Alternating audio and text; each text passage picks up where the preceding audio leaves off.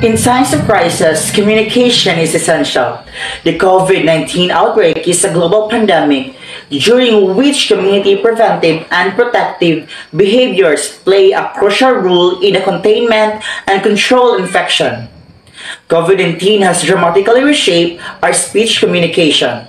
Interpersonal communication has been severely affected during the COVID-19 pandemic. The coronavirus pandemic has changed the way we communicate, and we are advised to wear facial coverings and keep our distance from each other. We've had to find substitutes for the greetings, like gestures and other cues that we used to take for granted. The COVID-19 pandemic continues to present many unintended consequences for society. Preventive practices such as wearing face masks, practicing social distancing, and virtual meetings and classrooms to address contagious concerns may negatively affect communication. Face-to-face communication especially was majorly affected by the pandemic. The need for face masks as an important protective measures to decrease the spread of coronavirus had a huge toll to interpersonal communication.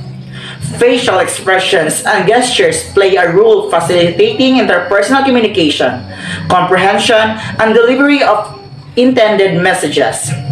As such as wearing of face masks hinder the ability of seeing and understanding people, expression during conversation, and decrease the impact of communicated materials. We have less interaction over with people outside of the people we live with, and we spend time on Zoom, Messenger, and other mediated platforms. We are new that social media plays an important role in communicating during crisis, and that has also been the case during the pandemic. The effective way of using social media communication is that we need to be consistent in delivering our message, and we need to repeat it if it is necessary. Second is that using mediated platforms in communication, we need to be specific and straight to the point when communicating. Be warm and positive, whether you're communicating via email, text, or in person. Be welcoming and positive and offer encouragement. In times of pandemic, we need to promote information sharing. It is crucial to create clear and accessible feedback mechanism for families, people to express their opinions, concerns, and expectations. Once these mechanisms are set, ensure they function properly. To maintain trust and engagement, post in highly visible locations. It is important to communicate COVID-19 messages in all possible ways and forms.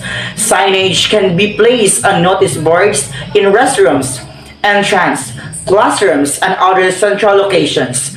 And in terms of education, we need to ensure that communication is developed appropriate and accessible for all students during those with disabilities.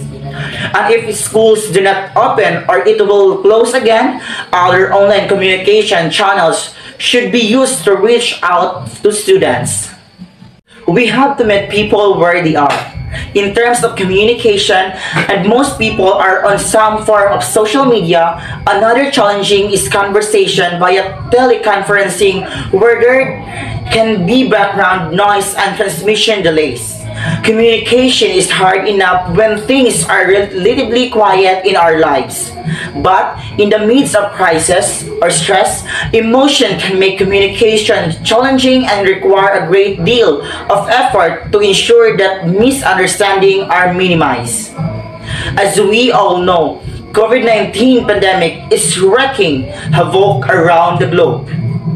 The solution is to unite people, but the issue is to do it in a safe manner. We need to think new ways to engage individuals in conversation while keeping them secure and socially separated. We should develop technology to bring it closer to the next experience of in-person communication by bringing people into the same location where they can connect with one another. Thank you.